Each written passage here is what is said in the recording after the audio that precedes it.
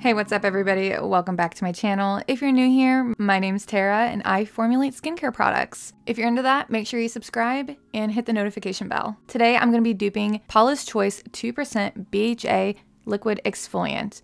You've probably seen this product before, it's all over the internet, and it's actually surprisingly pretty simple to make. So this product claims to help clear the skin, minimize enlarged pores, and it contains 2% salicylic acid because salicylic acid exfoliates the skin. Now, salicylic acid can be pretty harsh on the skin. It can cause irritation. So when using this product, you do want to just slowly introduce it to your skincare routine. Also, you want to make sure you're always wearing a sunscreen when using this product. Their ingredients are pretty minimal. They have water, a solvent to enhance the absorption of salicylic acid, a humectant, salicylic acid, a solubilizer, green tea extract, a pH buffer, and a chelating agent. My formula, I won't be using the solvent to enhance the absorption of salicylic acid as I can't source that ingredient, but everything else in my formula is basically identical, except I decided to add in a preservative. They aren't using a preservative.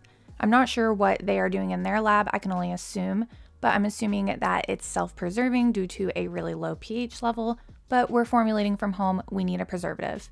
And I'm also not going to be adding in a chelating agent like they used, but you can add one in if you want. So I'm going to be making a 200-gram batch, and I'm going to start out with phase A. You want to make sure your equipment is all cleaned and sanitized, and you're going to weigh out 4 grams of salicylic acid, and then add in 20 grams of propanediol.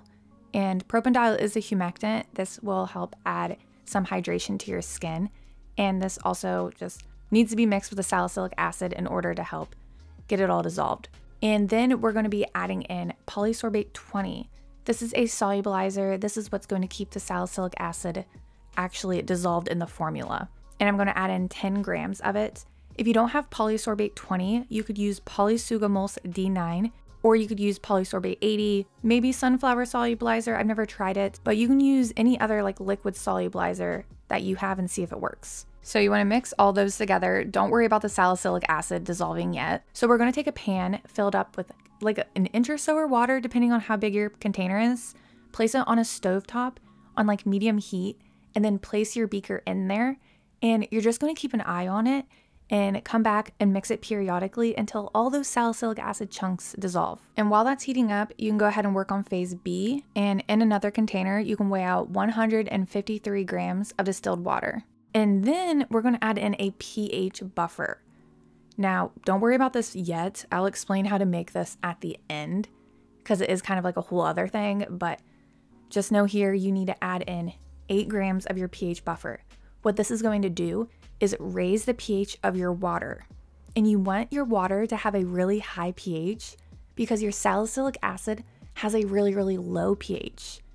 And the salicylic acid's pH is so low that it will burn your skin. So you need to add it in to water that has a high pH to end up like balancing out the pH. You end up with a pH somewhere between 3.5 to 4.5. I'll show you at the end what the pH of mine is, but that's why we're doing this step. Anyways, once the salicylic acid in phase A is completely dissolved, it'll be clear. You want to pour that into your phase B, which is your water and pH buffer. And you'll notice it'll get cloudy. That's normal. Just mix it all in.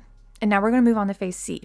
We're going to add in 4 grams of the green tea extract, and then we're going to add in Liquid Dermal Plus. This is a preservative. Paula's Choice doesn't have a preservative in their product. I'm assuming it's because it has such a low pH, it's self-preserving, but they are formulating in labs with actual scientists and chemists. We are at home. We want to make sure we're using a preservative just to be safe. So I'm adding in 1 gram of Liquid Dermal Plus. If you would like to learn more about preservatives and your other preservative options, you can watch my video all about preservatives. I'll link it down below. And now it's time for us to check the pH. Now this part is extremely important. You want to make sure you're not burning your skin and you're at a safe pH.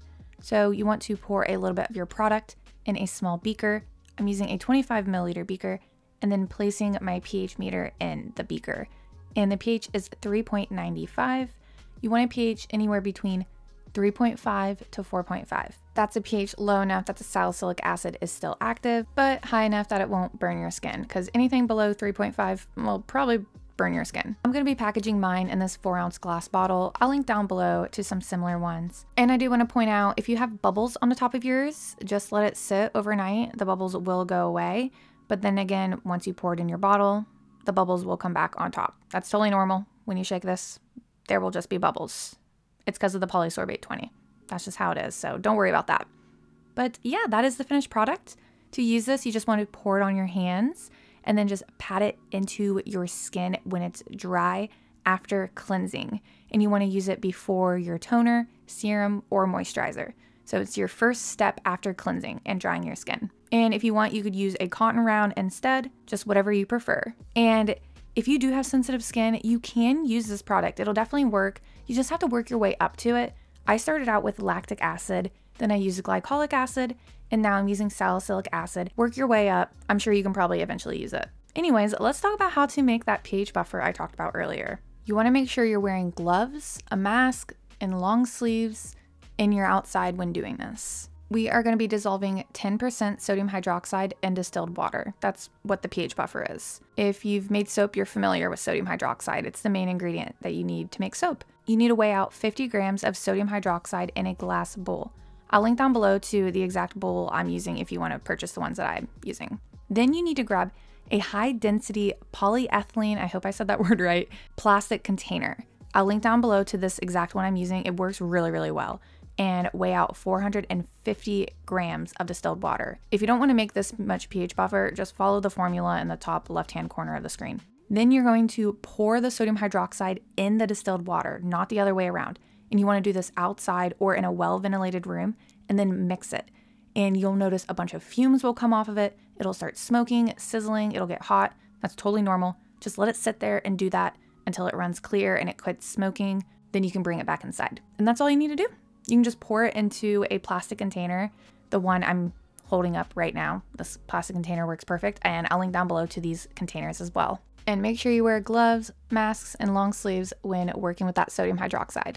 And that is about it for today's video. Let me know how you guys like the dupe. Let me know if you've ever actually used this product, what you think of it. How do you react to salicylic acid? Leave me some comments down below. Let me know what other product you want to see me dupe next. And like, subscribe, hit the notification bell, follow me at TaraLee Skincare on Instagram. I'll talk to you later.